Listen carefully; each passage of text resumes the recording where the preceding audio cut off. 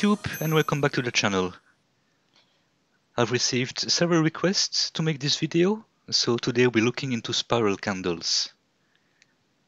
You've probably seen them before and wondered how the heck they work. I know I have. Well, most spiral candles are basically a combination of a hurricane shell and a container candle. But what makes them special is that inside a thin wax shell that constitutes the outer body of the candle, there's a wick that, when lit, slowly melts down the shell in a downwards spiral fashion. Now, the candle I'm making for this video is a 2-in-1 candle. So when that first length of wick has done its job, you're left with a second candle in the middle that you can light and burn further. A word of warning before we start. There are different types of spiral candles around, and the design of most of these is patented. So it's okay to explore how they work and make one for your own personal enjoyment, but it's more than probably not okay to make these candles with the intention of selling them. I made this video to show you different techniques used in candle making, and not as an invitation to infringe on anyone else's patent. Okay, let's start making the shell. For that you will need a mold and an insert. For this project I'm using a pillar mold, aluminium, and a piece of PVC pipe as an insert. The trick here is to find an insert that will leave a space of about 6 millimeters between the sides of the mold and itself. Here, perfect. If you're using a PVC pipe, which is actually the easiest way since it exists in different diameters, make a small dent about 7 millimeters from the edge using a saw, just 1 centimeter long, 1 millimeter deep, and this will be used to place the end of the wick so that it doesn't get completely stuck in the wax shell. I'll start by marking on the insert where the wick should stop, about halfway through. Done, and then we can start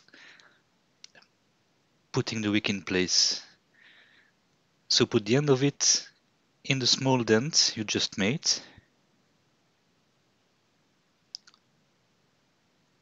and keep it in place using glue wax.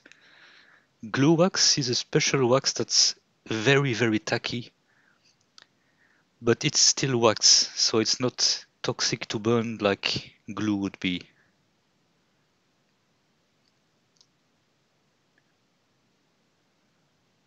Place the wick at about 7 millimeters from the edge of the insert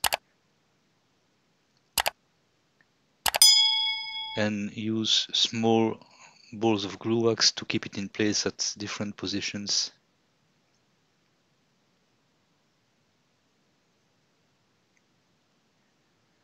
When you arrive at the place where the wick starts,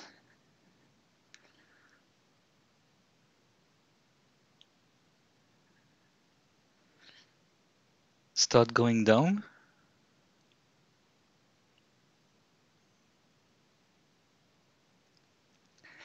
and always make sure you leave about 15 millimeters between every section of the wick.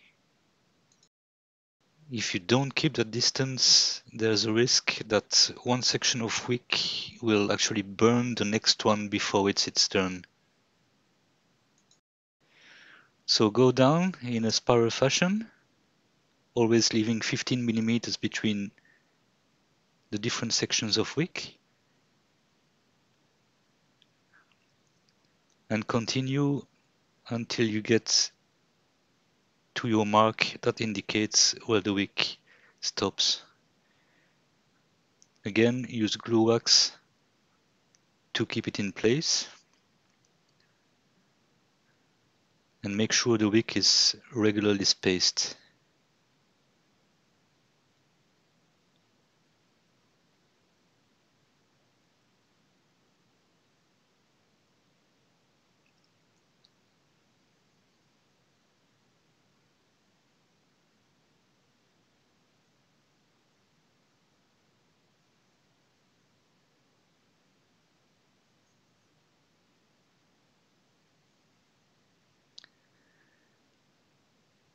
Use enough glue wax to keep the wick in place, but just don't overdo it.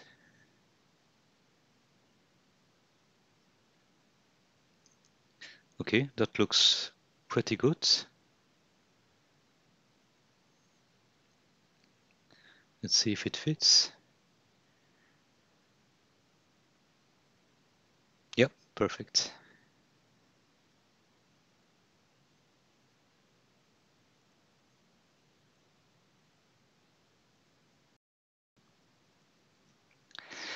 Okay, I'm using a pillar mold that's got a wick hole, and because we're making a shell, I'm just going to plug the hole using a little bit of mold sealer, like that. And for this project, I'm using a paraffin blend that's made of 70% paraffin wax, 30% stearic acid. There you've got it, melting away in the double boiler. So I'm going to start by pouring a small layer of wax, like 2 millimeters at the bottom of the mold, and then insert my contraption. That wax, that small layer of wax will act as a sealant. Just push the insert down and give it a minute or two. Give the wax a minute or two to set. When that's done, you can pour the rest of the wax in the space between the insert and the mold very slowly, because you don't want to dislodge the wick. And normally that first layer of 2 millimeters is enough to prevent the wax from going from the side of the mold to the inside of the insert. When the wax starts to set, as usual with the pillar candle, you create some release holes and then top up to make up for the shrinkage.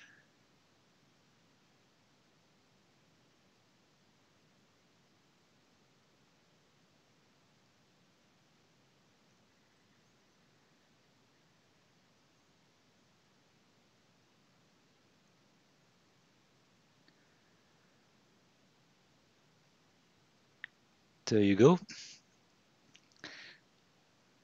Now gently tap the sides of the mold to make sure that any air bubble trapped in there under the wick, for instance, will go back to the surface. And when that's done, give the shell about 12 hours to set. When it's set, use a pair of pliers and remove the insert, first rotating it slightly and then pulling it up. It should come out without any problem. And there you've got it, a perfect wax shell.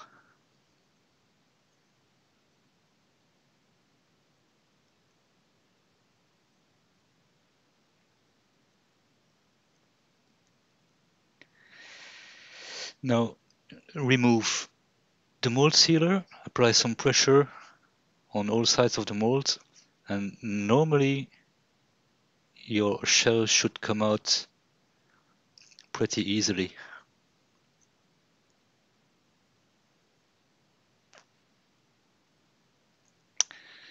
Super. You can see that that first layer of wax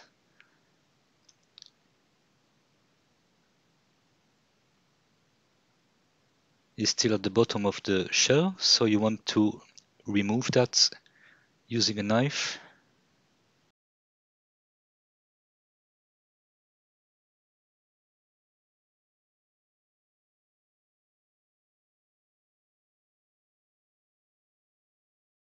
Work slowly to avoid damaging your shell.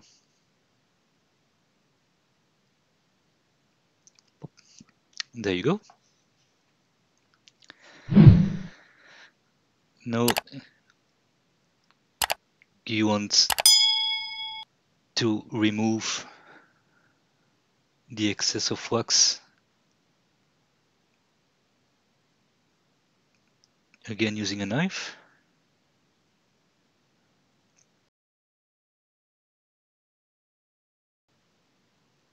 And free the end of the wick.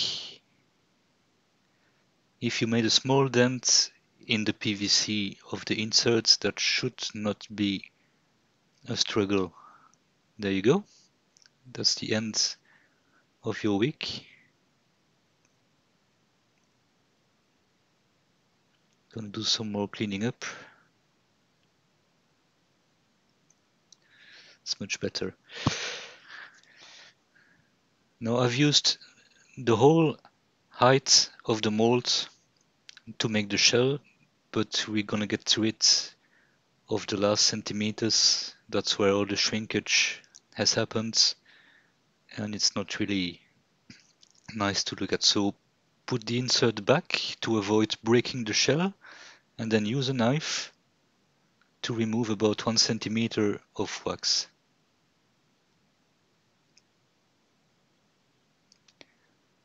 Don't worry if it's a bit rough.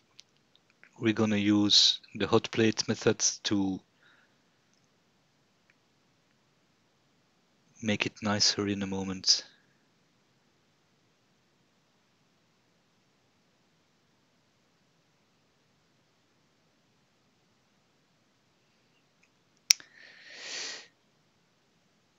Okay, done.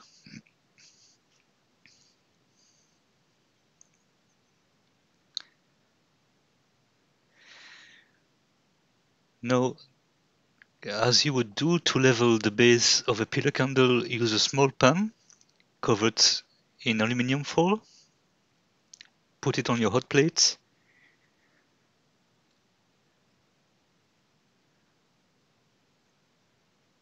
And then place the base of the shell on it, keeping it perfectly level.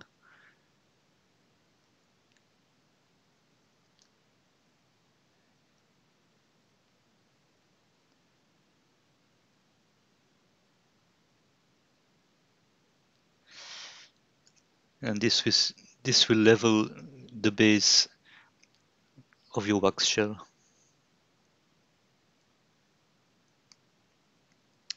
Okay, looks pretty good so far. The next step is to turn it into a container candle. Get some paper, like a sheet of A4 paper, and wrap it around the base of your shell. Keep it in place with some sticky paper. This will prevent your wax shell from losing its shape when you're going to pour the container wax inside it. Go. So place it on a sheet of wax paper, and when your container wax is ready, let it cool off as much as you can.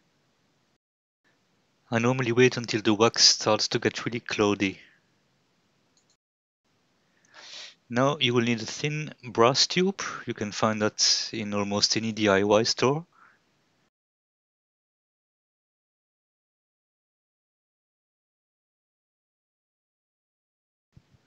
And use some baking spray or some mold release spray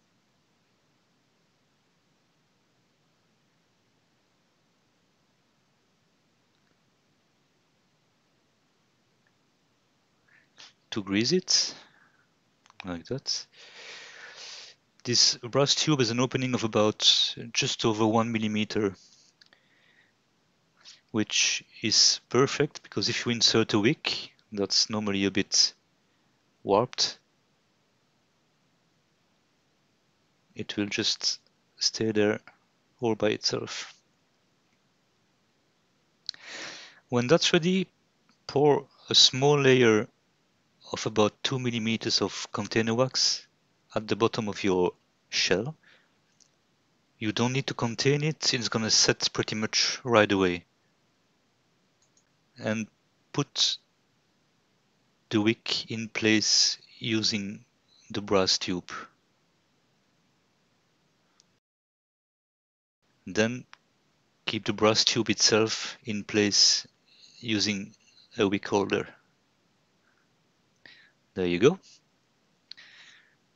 Now give the wax a couple of minutes to set, and just as we did with the shell, it should be enough of a seal to prevent the wax you're going to pour now from going everywhere. So fill the shell up to just under where the wick begins, about 1 centimeter under where the wick begins.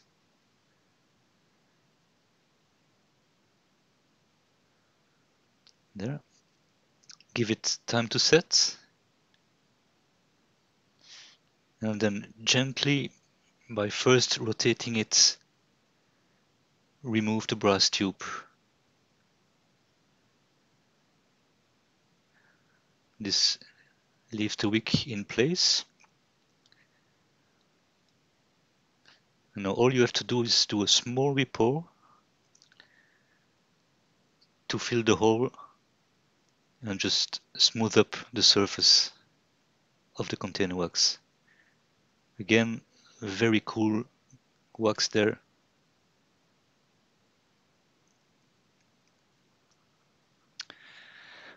Perfect. And when the wax is set, you can remove the paper sleeve.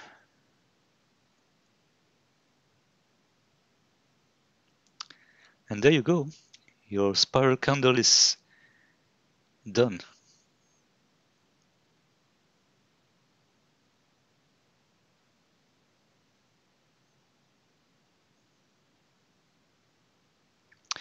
Now all you have to do is light it and watch it burn.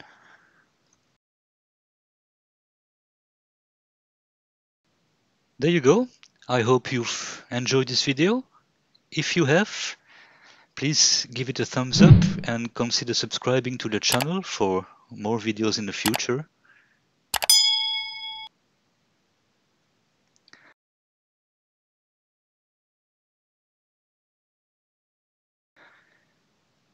Thank you for your attention and hope to see you soon.